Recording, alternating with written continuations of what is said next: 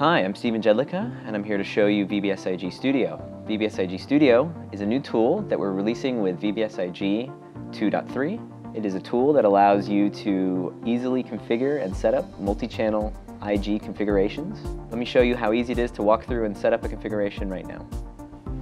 This is VBS IG Studio. The first thing you'll notice as I move through the setup is that VBS IG Studio guides you through the setup process with a wizard-based system. The first steps in VBS IG Studio is to select the build that you want to use with your configuration. After you've selected your build, click the Next button. On the next screen, you select how to connect a host to VBS IG. In this particular instance, I'm connecting a VBS3 host to the IG channels. It's as simple as dragging and dropping the computer that the host is going to run on over to here. After you've done that, you can also click the eye icon to identify the host computer that you've selected. On the next screen, we have channel layouts. In this particular setup, I have 3 IG channels representing the view of a cockpit helicopter simulator. On the next screen, we can assign the view to each channel you set in the previous configuration. Again, it's as simple as dragging and dropping the view that you want right onto the channel. After you've set them up, you can click the eye icon to quickly identify the channels that you have set up. Now we're on the group settings page. Group settings allowed you to configure group of alike channels to share configurations like camera offsets and attach points and warp and blend settings. Now we're on the channel settings page. This allows us to do fine-grained control over each IG channel. You can set options like screen resolution, monitor output, field of view, and camera offsets. Now we're on the IG network settings page. This allows you to go through all the settings for networking and configure exactly how you want your host to connect using ports and IP addresses that you would use on your host computer. The advanced settings page is for controlling all the deep integration of settings that are possible and allows for performance tuning within the particular IG system.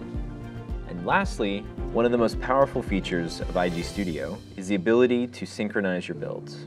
From the remote host computer, you can push out all of your VBS IG builds, your content, your models, to your remote IG channels without using a keyboard or mouse on each remote IG computer. This saves a lot of time, especially when you have a lot of channels or a lot of data that you need to push out to your channels. Now that my project is set up, I can go ahead and hit the launch button to start the mission. In this particular setup, we are using VBS3 as a host, and we're set up a mission that allows us to use the remote VBS3 IG channels as a view into the cockpit. Now we're going to start the mission. This will connect the VBS IG channels to the VBS3 host and allow the mission to be properly configured to control those channels. All you need to do to configure your VBS3 mission is to connect an IG view object in your mission. This view object can be used and attached to any object that you want within your mission. The IG view object loads all the configuration data that was set in VBS IG Studio, and when you link it to your helicopter that we've dropped into this mission, puts it into the correct position so that each channel can be viewed as if they were a continuous view.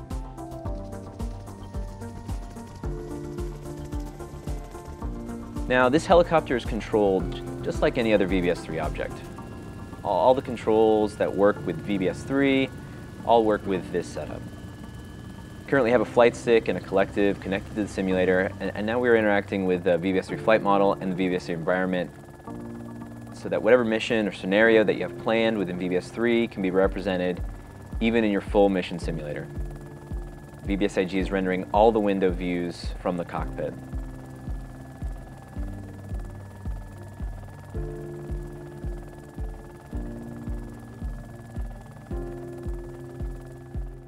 So we set out to make configuring and setting up multi-channel configurations easier with VBS IG Studio, and I think we've accomplished that. Thank you for checking it out.